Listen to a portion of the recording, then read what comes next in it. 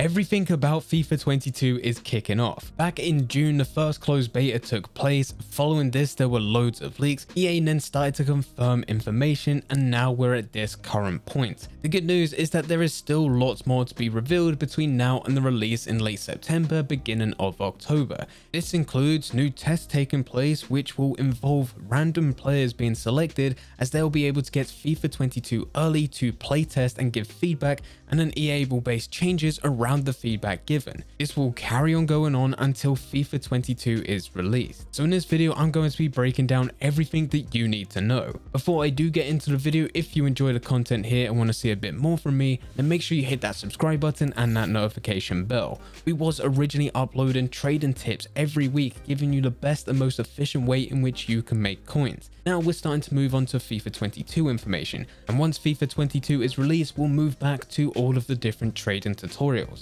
So if you do want to keep up to date with everything FIFA 21 and FIFA 22, then make sure you are following the channel. Getting back into the video, it would be nice to wake up one morning, check your emails and see you have an email from EA inviting you to be part of a closed beta test for FIFA 22. For most players, including myself, this never happens, but for some of you out there, it will happen. Some of you will be selected to play FIFA 22 early and give feedback on the game before it's released in September. To have a chance of being selected, we need to run through a few things that you need to set up, what you need to do, and how the beta will work. The first thing that you need to make sure that you do is to check that you have your email preferences set up so EA can actually send you emails about beta tests. For this, you'll need to go to your EA account. You could go through this over on the EA site, or you can go through this on the Origin site. At the end of the day, it takes you to the exact same settings in your preferences. You want to go to your EA account email preferences, and then there you'll see a little tick box which says that you are open to new EA services and news emails.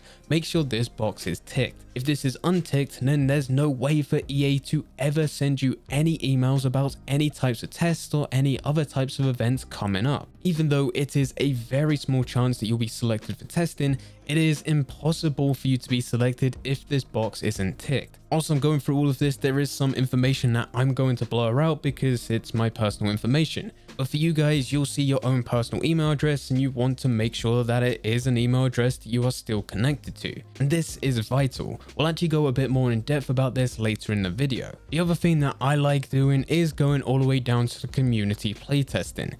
There has already been loads of players that's managed to get beta codes just with their email preferences turned on and not actually being signed up for this community playtesting. But still, I go through this anyway and make sure this is turned on for every single one of my accounts. That way I still get a chance of playing a closed beta for a future FIFA, whilst also playing some of the new games that EA are about to release. If you do want to sign up for this, you need to go down to community playtesting, join the EA community playtesting, which will open up another tab.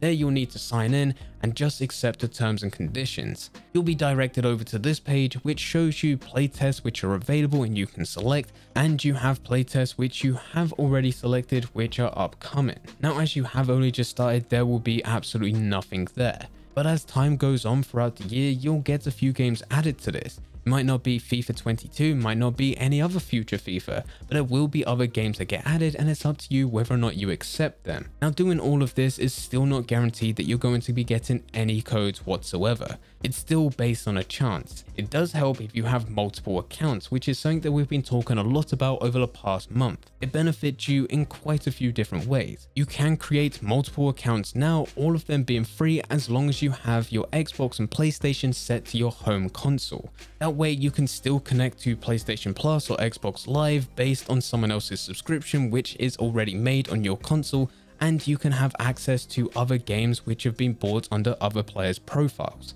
So if you already have a subscription to Xbox Live, PlayStation Plus, and you've already got FIFA 21, you can then create as many accounts as you want. This is exactly what I've done. You can then claim the benefits of FIFA 21 by logging in every single day and just looking at the preview packs. Not every single one will give you coins, but there's a lot that will pay you a decent amount. You then have the benefit that you have multiple emails linked in to you having a chance to get a closed beta. It's still a slim chance, but at least you have a higher chance. And then you also get the benefit once FIFA 22 is released, where you can just farm coins from every single account that you have. One thing to mention about these beta codes is that they're non-transferable. They are assigned to a specific Origin account for access via your email. If you redeem a code to one of your accounts which isn't the exact same email address, you will not get access. This also means do not try to buy any beta codes because it will not work. There has already been a few players trying to sell their beta codes, and there will be more in the future as EA push out more tests for the game. But please do not buy them because you will not get access unless you bought the account as well. And even then, it's still very shady on what you're doing and it's very easy for you to be scammed. So the best thing to do is just to avoid it. Another thing worth mentioning is that beta codes aren't just given to those that have played the most games. A lot of players think that these beta codes only get released to those that have put thousands of hours into the game, but this is not true. EA wants a mix of players. Yes, they will be looking for players that have 1,000 hours plus, but they're also looking for players with just a few hundred hours, maybe less than 100 hours. Those that only play Ultimate Team, those that only play Career Mode, those that only play Pro Clubs, those that only play Volta. They can even select you based on your demographics, such as where you live, your age, your gender. That way they're getting a mix of feedback based on a mix of different players. I know there's loads of players out there that think a closed beta test like this should be earned. You should be a good player with lots of time into the game for you to get access to a closed beta to give feedback on a future game. But we have to remember that EA, as well as any other game company, is trying to balance the game. So it's fun for those that have played the game for years, but it's also somewhat easy to understand for new players. So this is why they spread things evenly and get a mix of feedback from loads of different players based on how much time they put into the game or their demographics. So even if you have only just started playing FIFA over the past couple of weeks and you think you have no chance of being selected, well, you do.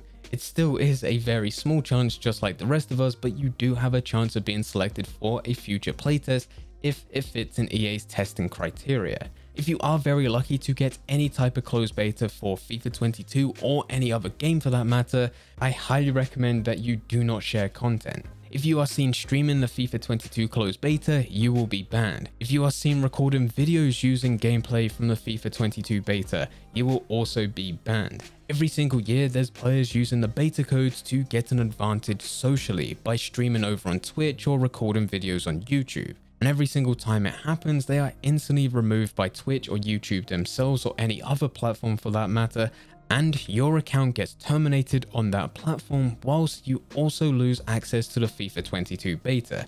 There is no way that you can win from this. Some have even tried to outsmart the platform where they create a completely new second account and they stream it or record videos there, but in the description, they move viewers over to their main account. And there have been instances in the past where both accounts have resulted in being banned. So there is literally no way around it, so don't even bother trying to do it. I've seen a lot of questions from players asking if anything carries over from the beta to the release of FIFA 22 in September, and nothing actually will. Everything you do in the beta is there for testing, that is the sole purpose. This isn't actually a time for you to play the game and start progressing through it, and that progression will then move over to FIFA 22 because it won't.